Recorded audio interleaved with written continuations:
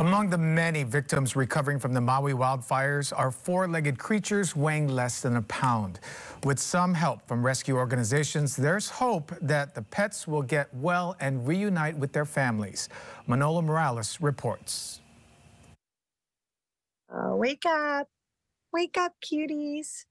They were real sick. This one's still a little sick, but doing better. Some of the kittens rescued from the fires in Lahaina and Kula are now getting care from the nonprofit group Kitty Charm Farm. There's Squirrel, who weighs half a pound and just got out of emergency treatment. And there's Teensy, who had all four paws burned. Her paws are severely burned, but she'll make a full recovery, I'm sure. Her corneas are also burned.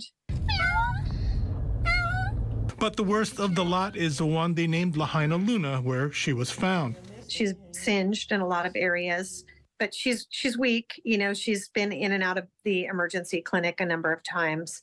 Haynes says her group has rescued about 15 kittens so far, and she's hopeful that they will fully recover. She says there are probably hundreds more in the restricted areas. It's a really tough scenario because obviously there's a lot going on down there.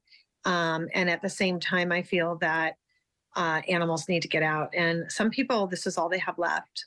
She's urging officials to allow the use of humane traps in the search areas so they can recover more animals. Manola Morales, KHON2 News, working for Hawaii.